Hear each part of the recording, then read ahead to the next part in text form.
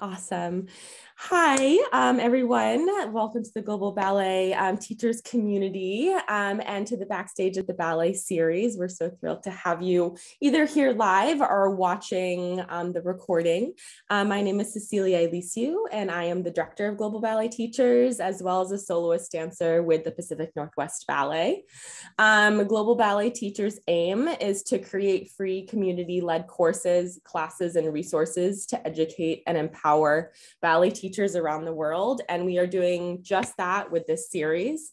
Here we chat about live, we chat live about ballet productions and everything behind them. So today we are thrilled to have Rob here to talk about costuming, which is something we haven't chatted about here. And we also have additional resources on Google Classrooms where Leora puts together a collage of video clips for each production we're talking about, so you can actually go and see the movements, video clips that either I find online of choreography from the production that you can teach your students, and then additional documents as well.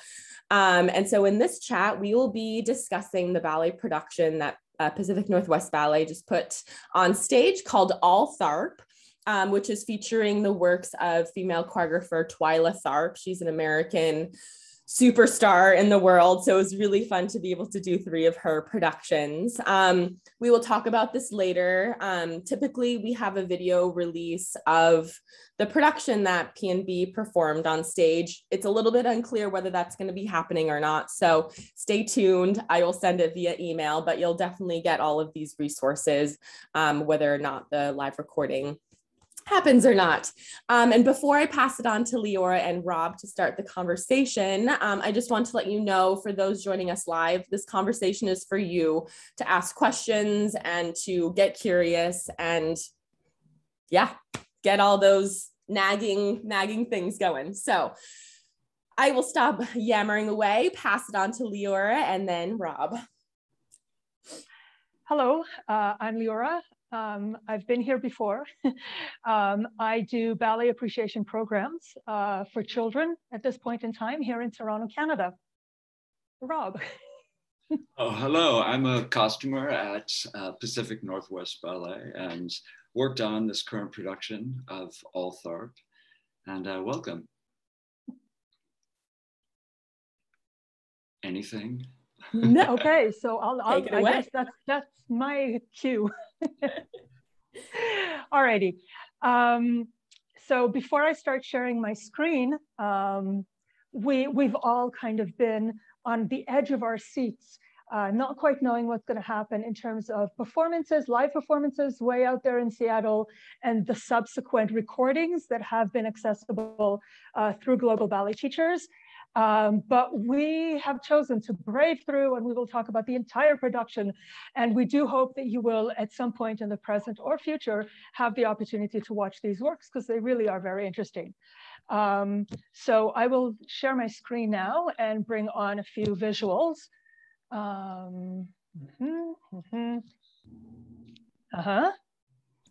Do we have sharing? Do you see my desktop? Yeah. Oh, excellent, good. There was that one time that I went on and, have you shared your screen? We don't see anything. Okay, here we are, back on track. So, Twyla Tharp, 3 works by Twyla Tharp. So, as has been our custom, we will be providing kind of a handout, a cheat sheet, available through Google Classrooms.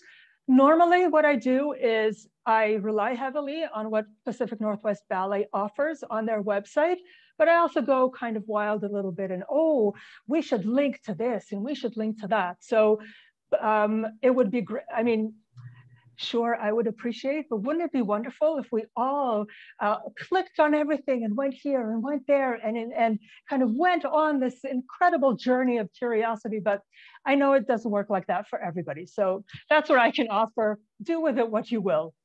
So the 3 works being presented in this program, all by Twyla Tharp, are Brief Fling. I'm just going to scroll down. Whoops. Hello. Where'd you go? Do you still see the documents? No. No, eh? No. Okay. There we go. We can do this, no problem. So we have Brief Fling, followed by Sweet Fields, and finishing off with Waiting at the Station. And it is my understanding that the best chances that we have for watching one of these works in its entirety is Waiting at the Station, with music by Alain Toussaint. I don't know how to pronounce, am I pronouncing that right? No, Toussaint? Toussaint, I think, yeah. Okay, yeah, thank you. Jump in there whenever you feel it's necessary. A more theatrical production. Now we are in the world of theater. We're using dance for the most part.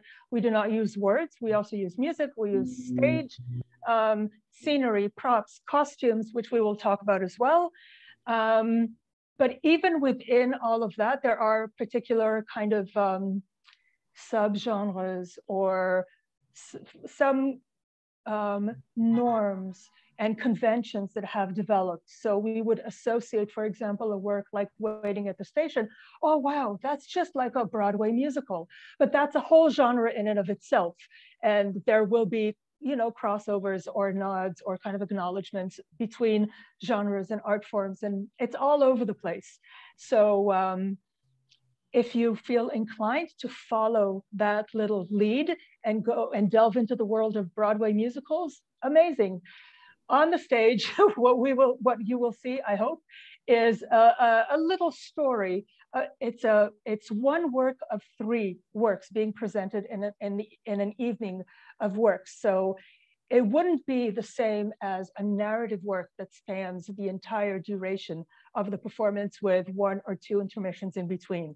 So in terms of the craft of storytelling, you have to find different solutions for how to compact this story into a shorter period of time. Of course, you will have roles that may or may not have specific names and may or may not be characters that are also known in other works of art that are outside of that balletic work. So for example, it was a revelation to me to learn about the 3 fates that are represented within this work by 3 dancers in gilded and gold colored costumes that Rob may address later, but in fact do relate to a concept, an idea from ancient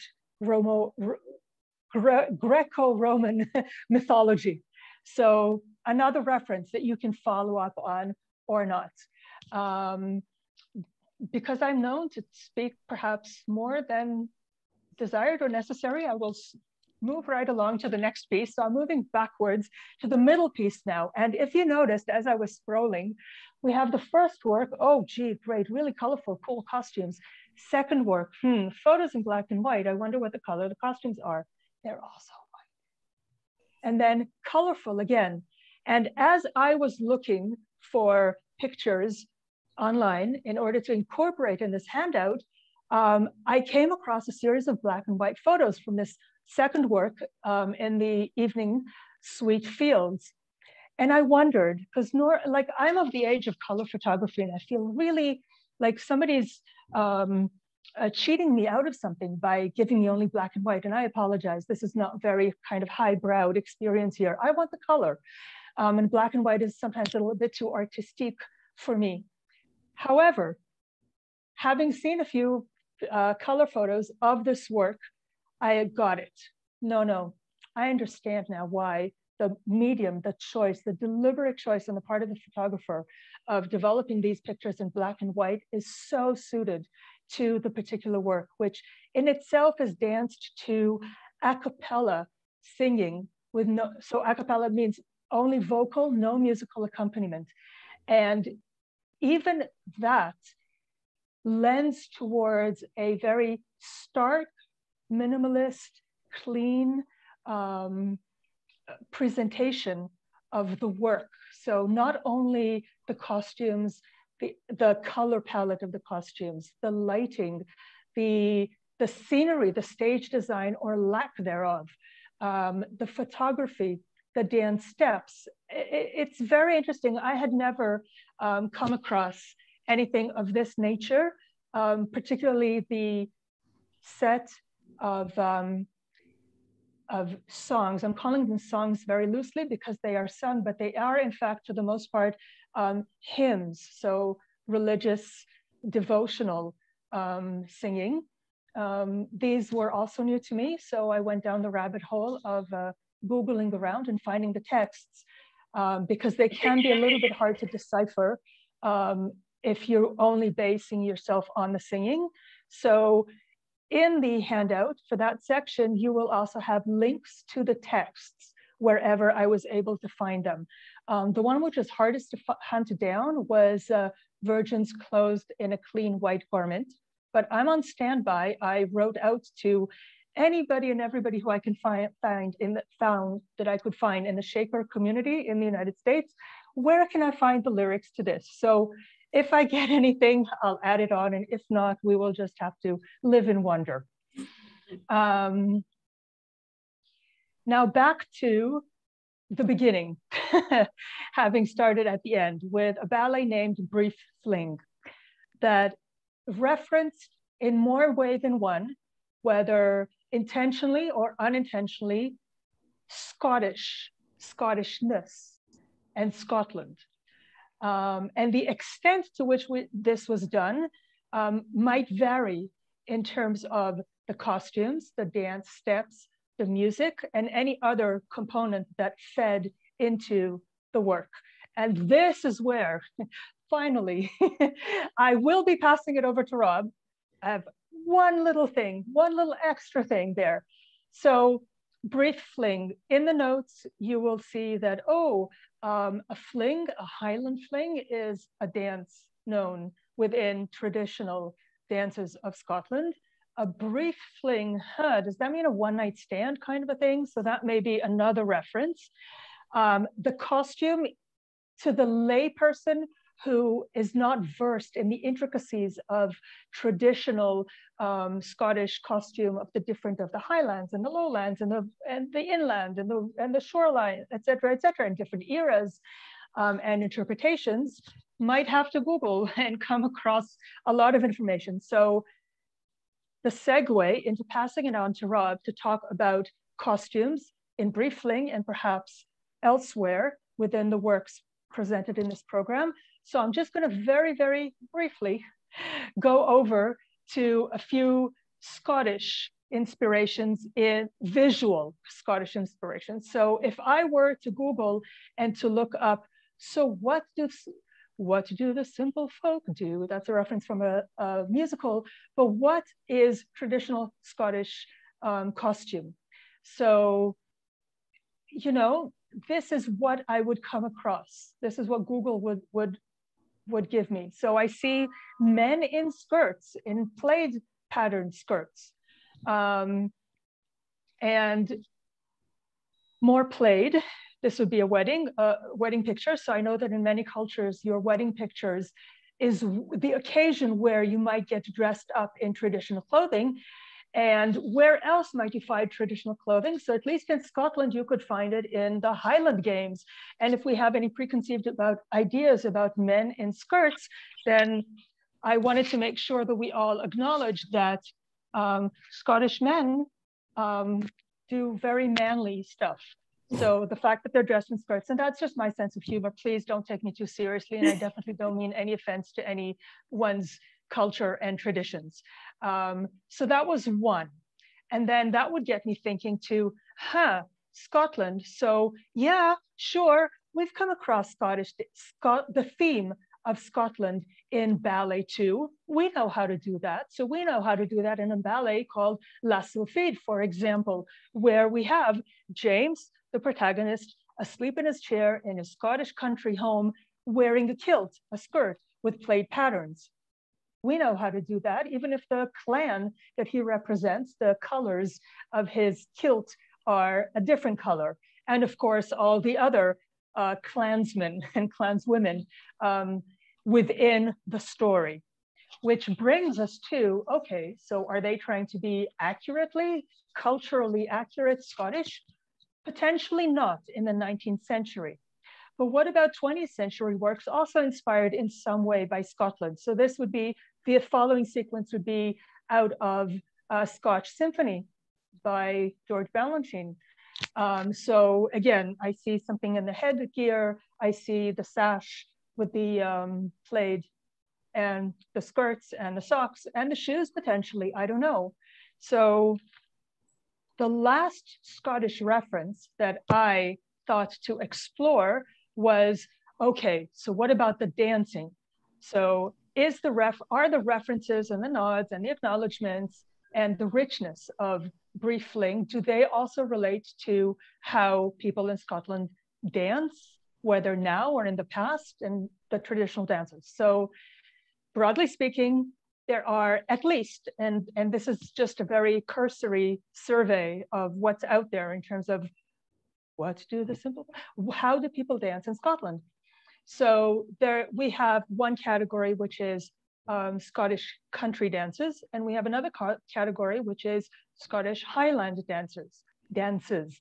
And they may have different emphases, and we may recognize within Twyla Tharp's work, perhaps some quotes or references. So once again, the men dancing in their traditional kilts and other accessories, one form of dance, the country dances, and the other form, the Highland dances. And this is where I felt obliged to check this out with someone who I know, who also is trained in Highland dancing, as well as other dance styles, including ballet. This is Georgina Barr of New Zealand, a dance health consultant and registered podiatrist. And she was more than happy to lend her eye to watching the work and seeing, this looks familiar, this not, this. I feel that the jury is still out, but I will give to you a few poses from Scottish Highland dancing, and then Cecilia, maybe you will also jump in there with any references that you were told perhaps by the répétiteur, the stager in the studio. So the untrained eye perhaps might feel that, but they're doing ballet, aren't they? And then the trained eye will say, oh, no, but that doesn't qualify with us, the ballet people, versus Highland dancer who may be watching ballet and say, well, that's similar, but not quite. We do it a little bit differently. There are rules and positions for hands and feet and arms and stance.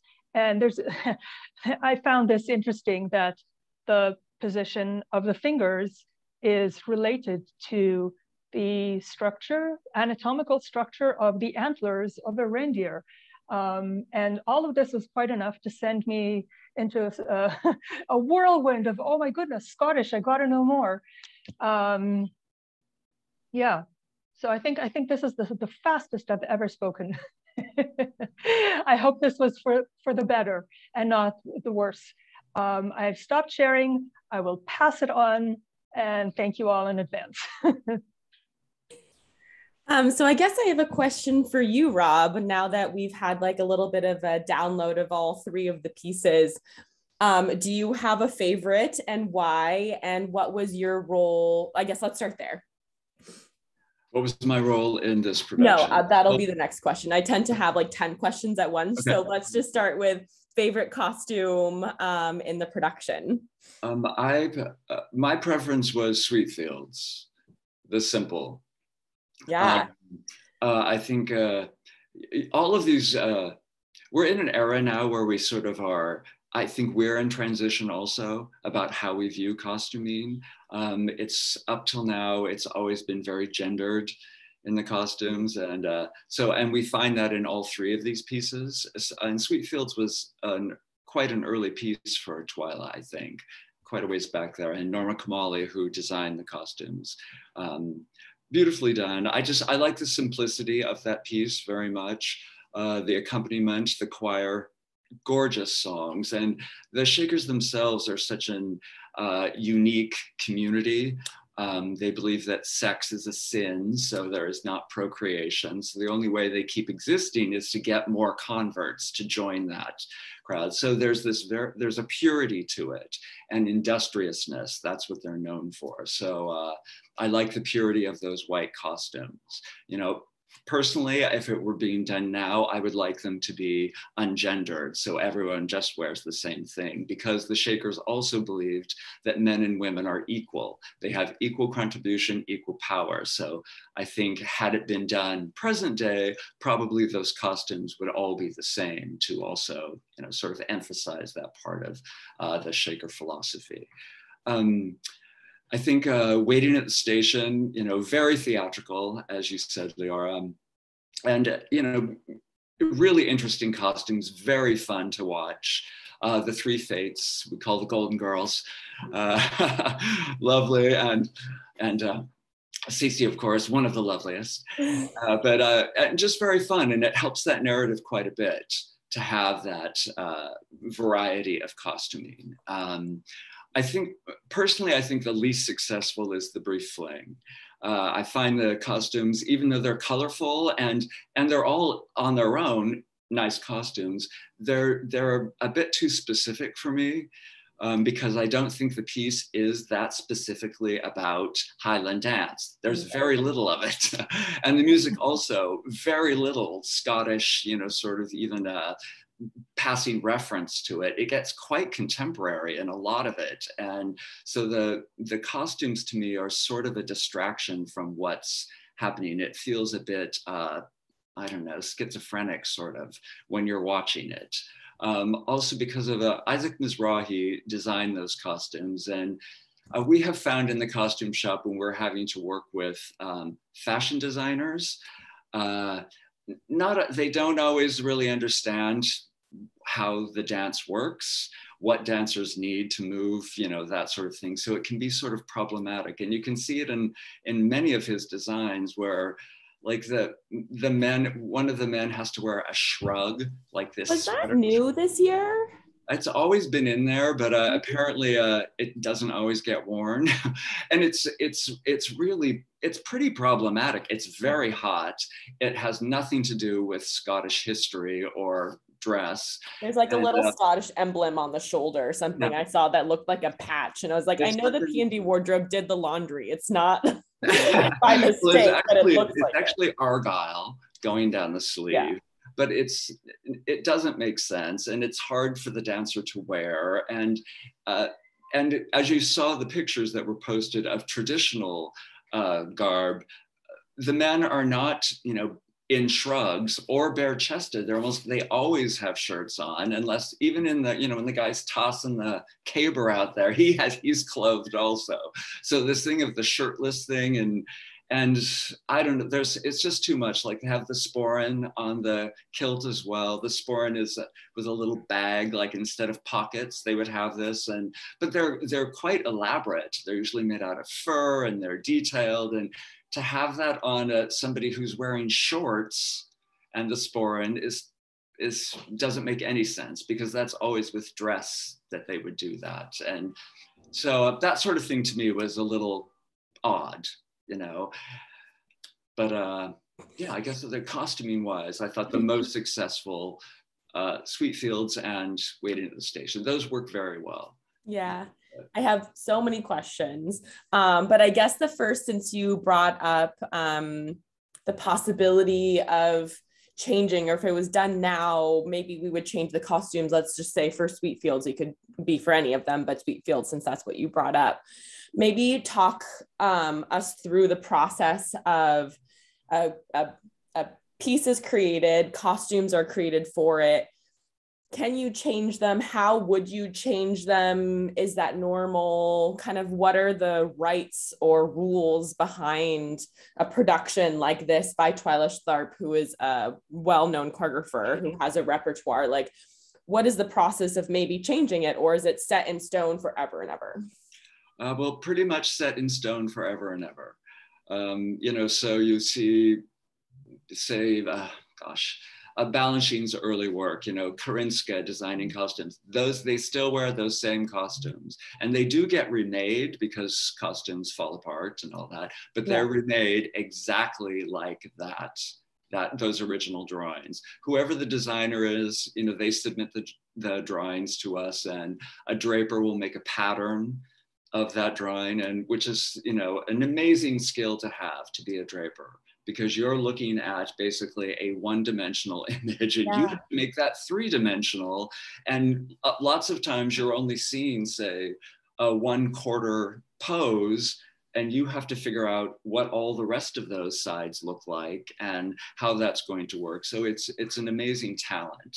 And then once the draper has made the pattern, it gets passed off to what we call the first hand, or a cutter, who will cut that out of the material, and then a first hand who will sew it all together. And then we have fittings throughout to make sure it fits, and alterations, and a final fitting, and then it goes on stage. But yeah, those costumes remain the same, and it can be quite frustrating, you know, in a costume shop to see things that, you know, they're quite dated, and many very sexist, and you know, which is something we're now dealing with, but for so long it was never dealt with, you know. So it's interesting. So I guess this leads me to Twyla Tharp is still alive. Sure.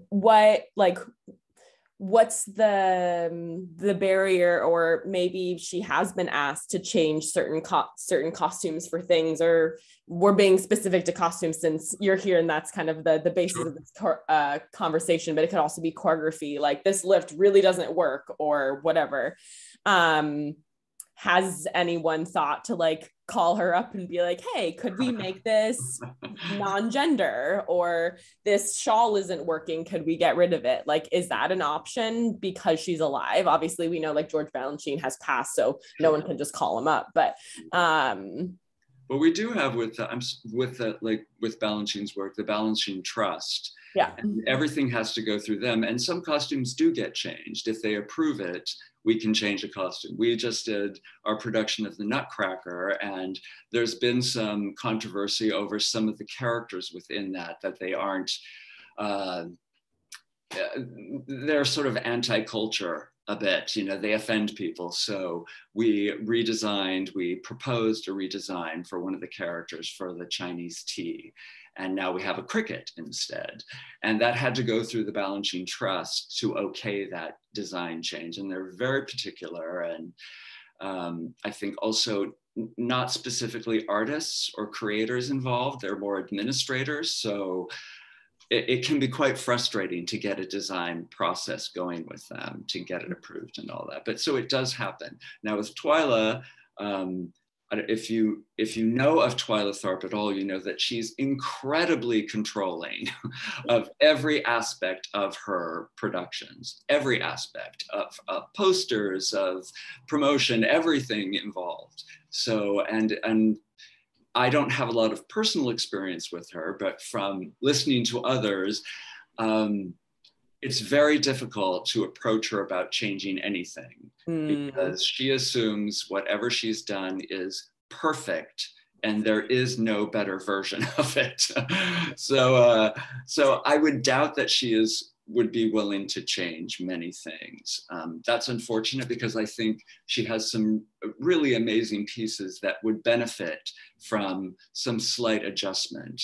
You know, especially like I said, Sweetfields, it's really a beautiful, unique piece. And it would be so much more representative of that culture if it were done this way, as it was more unisex, because that's really what they believe in. So yeah, but she's not a big one for change.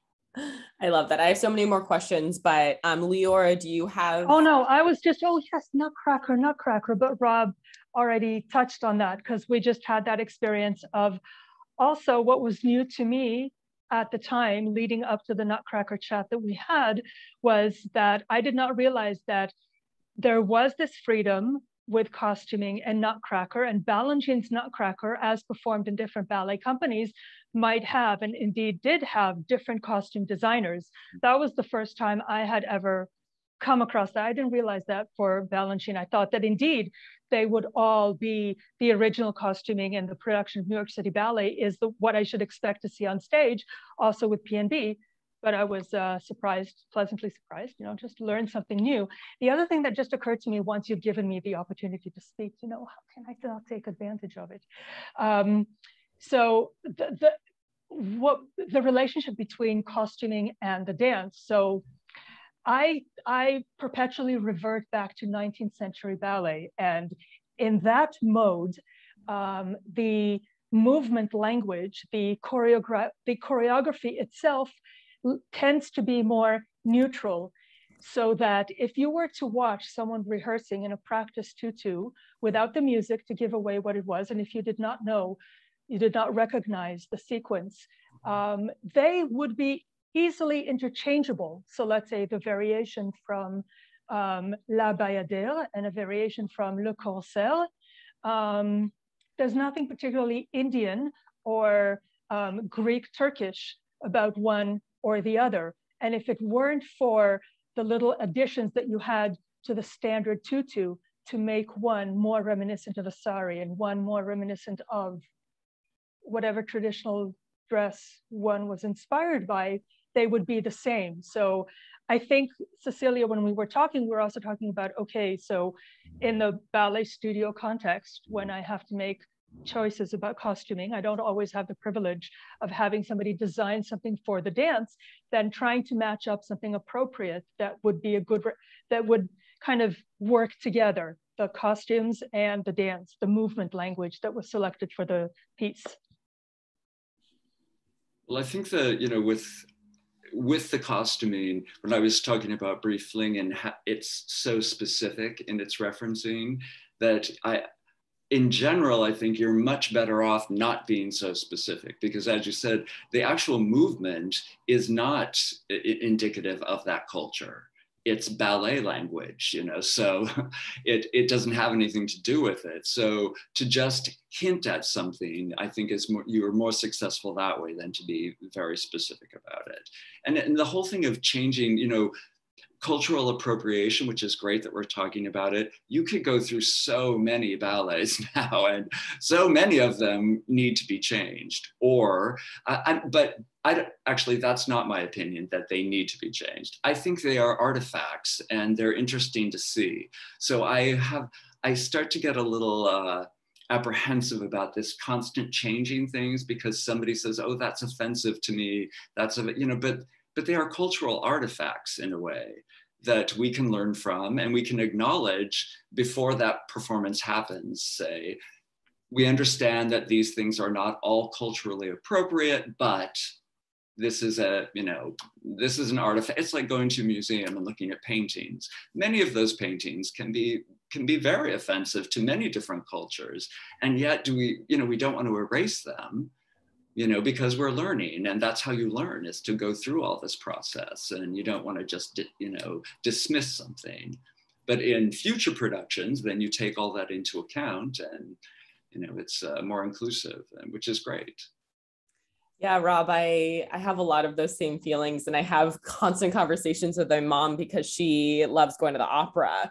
She's like, oh, the old productions have just been like completely shoved away, and now we're moving to the more traditional. She's like, but I wanted to see like the old Madame Butterfly, like the way that it was, and not just like this completely stark one. Costuming, and it's mostly costuming and scenery that are changed, that just changed everything. Anyway, that's another topic, but I wanted to open it up to the teachers that are here live on the call. If you have any questions about costuming or the production or anything that we've talked about, I just want to give you an opening to hop in there if you want, and just go ahead and unmute if you have any questions. If not, we'll power on.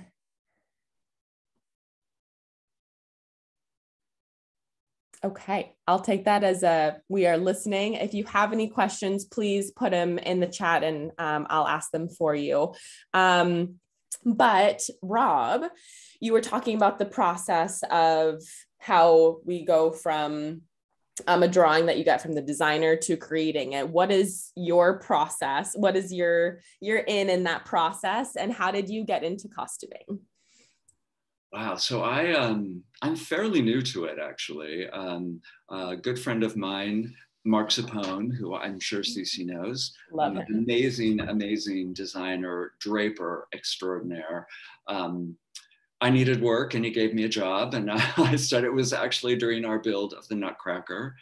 And I started really just like folding fabric and making sure pattern pieces were all together, like right at the bottom, because I hadn't really sewn before. And I had made pillowcases, you know, so I could do a straight line. That was it. But it was the monumental production. There was so much work to be done that I was given more and more.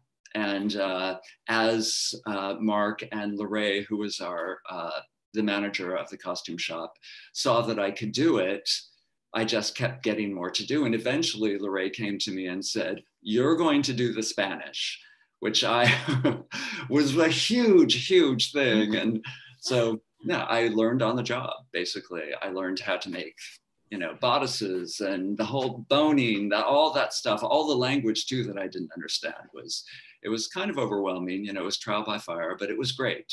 It was great to be involved in that. And over time, I've gotten much better and I'm more confident now. And I'm not a draper, however. Like I said, that's a very specific talent, and very few people can actually do it very well.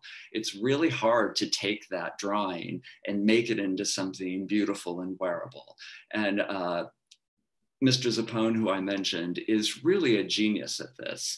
He can take, and he's a designer's best friend, because many designers, as I said, don't really understand how that body has to move on stage. And Mark can make that design into a very beautiful costume. And, you know, a lot of times, a lot of people involved in costuming are, I mean, you think of it as this creative endeavor, which it is, but the technical side is really the side that is, I don't want to say more important, but equally important. You're a technician, making everything fit together perfectly so it doesn't fall apart, you know, all these sort of things. So there tends to be a group of technicians more than the creative side who get that costume on stage.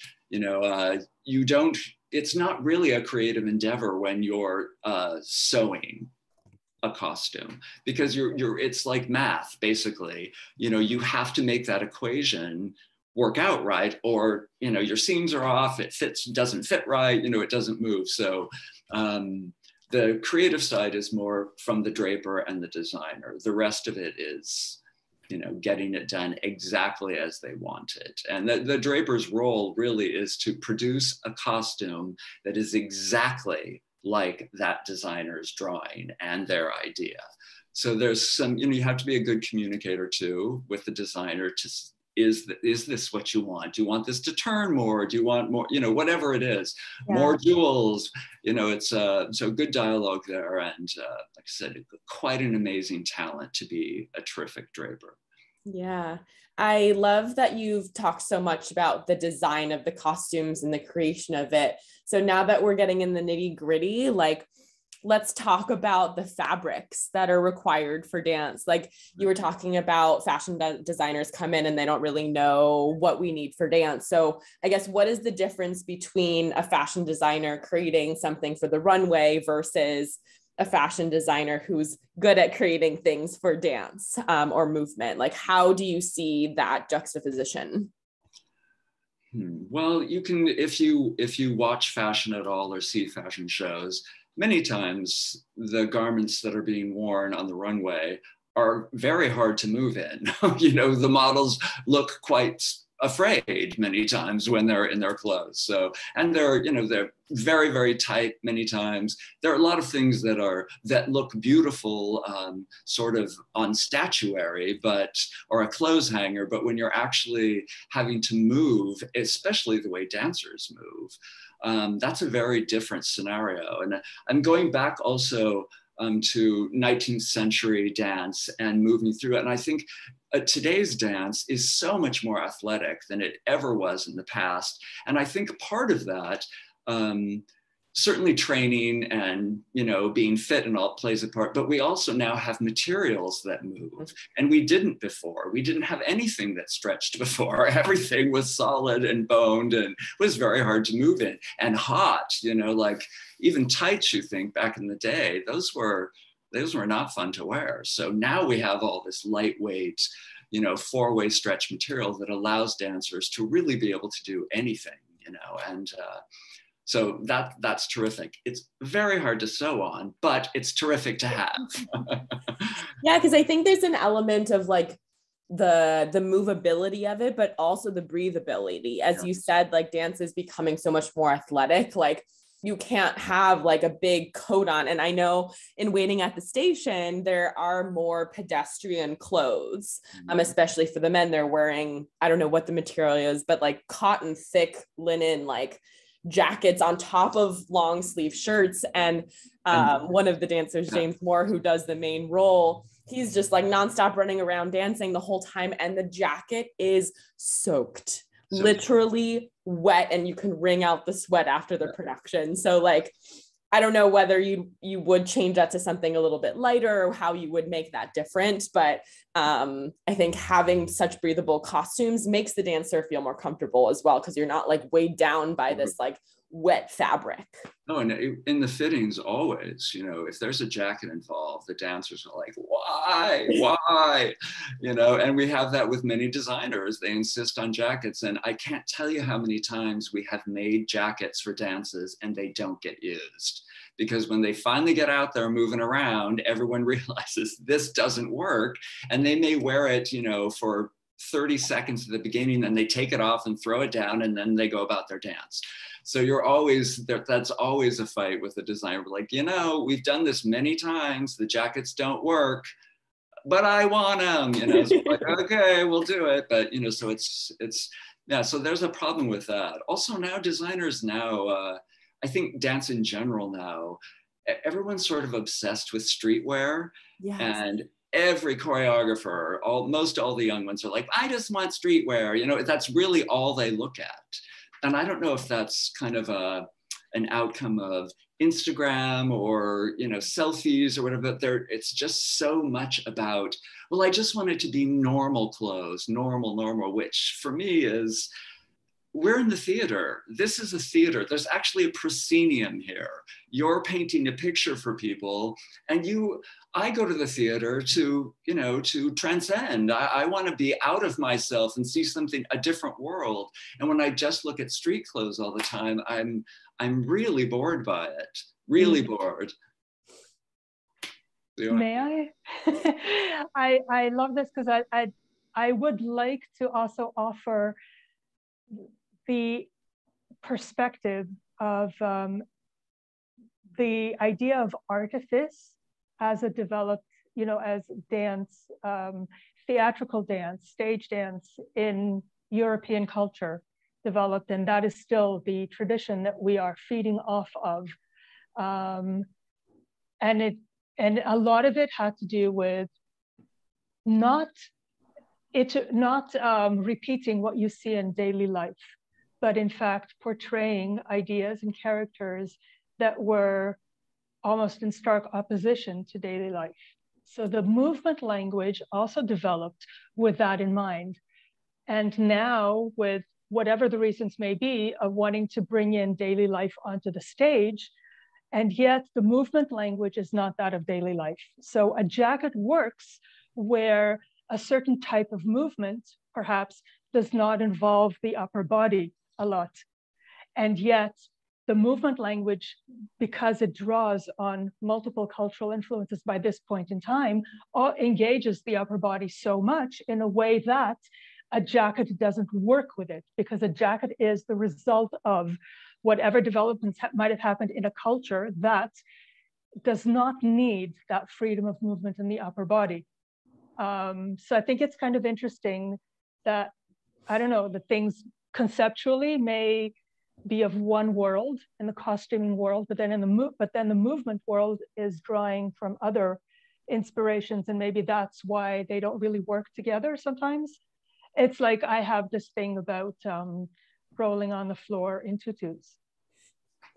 Doesn't work for me. Yeah, I'm just with you. Doesn't. Or in, you know, we had a piece where they were in like gowns, you know, sophisticated gowns, and people are rolling on the floor. I'm like, well, no one would ever do that in a gown, ever. So I don't know what the idea is here, but it doesn't really make sense. But this whole it's the non-costuming that I find. You know, we do a program at PMB called Next Step, which is company members choreograph on our professional division students. And the costuming, they also do their own costuming, which I find problematic as well, because you're already you're already doing something that's very complicated, choreography. To be a good choreographer, you know, it's a real gift to have that. So then to also have to design a set and design costumes. And, you know, this is a collaborative medium. That's why we have set designers and composers and costumers. So I really encourage choreographers to seek out costumers and set designers and collaborate, because it'll only make your project better. And the same, all of these pieces add to the picture that the audience is looking at. So to want just, well, I'll go back to Sweetfields. Those are very simple costumes, yet they're very theatrical. It's a great idea that this work adds a great element to this piece. And I think Twyla Tharp's early pieces, especially, you were talking about movement, her early pieces were much more about, it was almost pedestrian movement made into dance, you know, instead of ballet movement. And so I thought that she was quite fascinating in her earlier works, the way people just walked, and she would overemphasize shoulders and the way hands worked and that, but it was very much coming out of everyday movement. And so a lot of that costuming reflected that, but it was always heightened, which was great. Whereas now we get more just really strictly off the rack clothes, pants off the rack, shirts off the rack, jackets off the rack, you know, so you really are looking at exactly what the person sitting next to you in the audience is wearing, which to me is what a waste of time and money, because you have this opportunity. Yeah. And also seeing the whole stage is also a huge gift that I think younger choreographers, but not just young, old ones too, don't take in the whole stage. We have a resident choreographer, Ceruto, right now, who is, I think, a genius at that. He really looks at the entire picture up there. You can look anywhere from the audience, you can look anywhere on that stage, and it's interesting. The lighting, the set, the costumes, you know, the whole thing. He really has this great idea of theater, the whole, how everything works. Yeah. We have a question from one of the teachers, Gwendolyn, multi-step question, but is every step of the creative costuming process archived with fabric samples, and are Pantone colors useful in reference to that? So yes, to that, Rob. Yes, we have, for every piece we do, we call it the Bible, and that is the sketch, all of the fabrics, every fabric we've used in there. There's that fabric sample that includes braiding and, you know, any little buttons, everything that goes in that is in that and documented.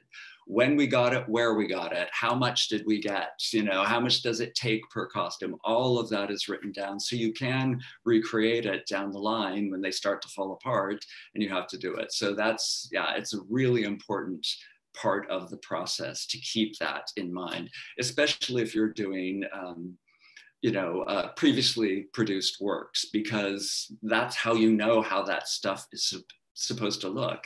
Now, that said, a lot of those things you get as you go along into modernity, a lot of that fabric isn't available anymore. Yeah. So you're having to recreate things that we had to actually, for a brief fling, we had to make material because Isaac Mizrahi had custom made materials for his stuff. So then we had to go and find somebody who could print onto our fabric, the patterns that he had chosen. So you have to do that. And what was the second part? The Pantone colors as like references. We don't do it all the time, but it is useful when you're communicating across, the internet, because you can't tell on your screen what color that actually is. But since Pantone is universal, you can say, is it this? Yes, it's that red. No, it's not that red, it's this red, because there's such a variety, in the colors. So it does help a lot.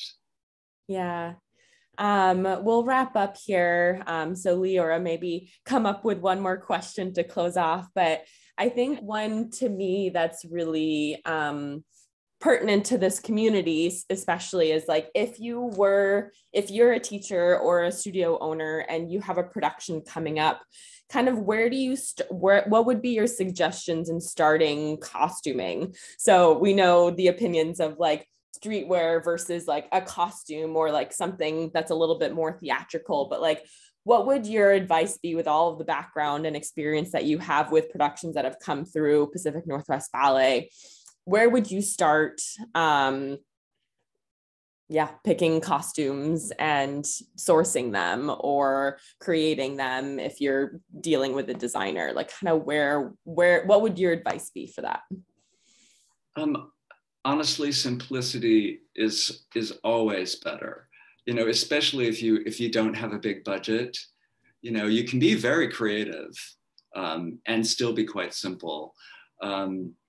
Like I said, I think now, especially looking at your dancers and your choreography, the ungendered costuming, is a way to go. I think it works really well. I mean, it depends, of course, on what story you're telling. I also think a great resource for many is our design schools, because there are all these students who are designers and they need to have work too. And they're so hungry and they work really hard for no money, and because they'll have this credit. They can see this costume that they've done. Many of them sew themselves. So you could, I would seek out that resource. It's a really good way to go, to give somebody a step up, just like you want to give your dancers a step up into the world. Do that for everybody. Like I said, it's a collaborative medium. So seek out new voices and give them all a chance. I love that. What is your take on costuming with like just a leotard and tights? Like, how would you, if that's what you had, how would you up that ante for a performance? Well, there are, really so many simple ways to change what that look is. You certainly, dyeing is always great. Paint it, you can paint on that fabric. You can, you can do so many things that way. Applique, a single piece of fabric added to a tutu and tights in some creative way can change it completely, so. And, don't be afraid, cut it up, cut some holes in there, really think about it though. Think about how you want it to look, what you want it to represent, but it doesn't have to just be that and that, it can be, you can be quite imaginative with a very simple palette, so. I love that. And as Leora mentioned, and we talked about with Sweet Fields, like it's literally everyone is in all white. They're in like little kind of short shorts, a crop top bra thing with like a really lovely jacket. And that's like pedestrian. You could probably go buy that at a store, but having the pieces put together in a cohesive like color tone, I think is what makes it more theatrical than just like, let's wear some jeans and like a crop top and put dance to it. Leora.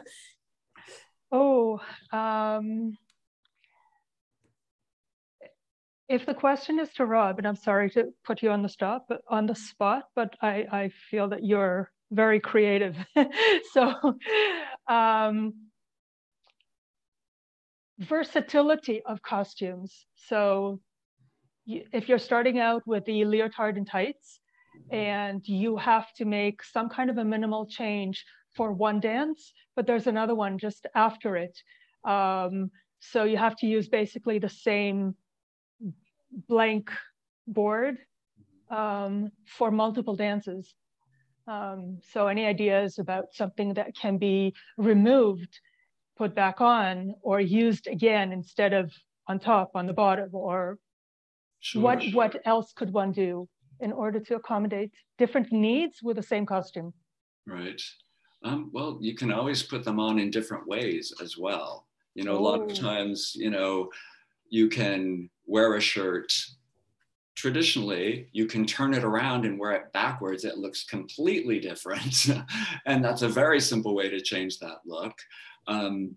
Making a basic shape that somebody can slip on and slip off, like an A-line, you know, top dress that can be masculine, feminine too, is an easy, you know, switch. Put that over the top. A tunic type of thing. A tunic, yeah. So really transform it, and it's very, very simple to make. It's really cost effective.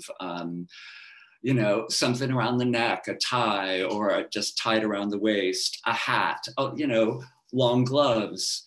Completely changed the look of tights and Leos just by putting on long colored gloves. We did a piece with Chris Wheeldon where had these amazing orange gloves, and man, it transformed the costume just by doing that. So there are a lot of very simple ways to go about it. They don't have to be elaborate. Yeah, I think that's a really interesting example. We're actually doing it next season, right? The Curious Kingdom. So we'll be able to dig into that next year. But that's an interesting one, Leora, where it's like you have a base. How do you add to it? Because I believe that the main costume for that one is like a silver unitard, men and women. And then you add the gloves, you add a shawly thing, you add a dress on top of the unitard. And it's within the piece, within the 20-minute piece. The same dancers wear multiple costumes, but the same base is there. So I'm really glad you brought that up because that just rung bells of like within one production, you can wear the same costumes and have multiple costumes with different fast add-ons. Yeah.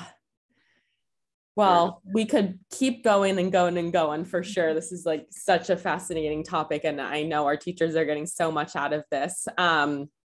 But yeah, Rob, any like closing words on costuming that you'd like to share or that you've learned through your years? Well, honestly, I would just say, don't be afraid of experimenting. You know, we have traditional dance. We know what that is. You know, push the envelope, do something very different. Don't do the everyday ordinary. You know, and like I said, it doesn't have to be elaborate. It can be very simple, but find inspiration outside of dance as well.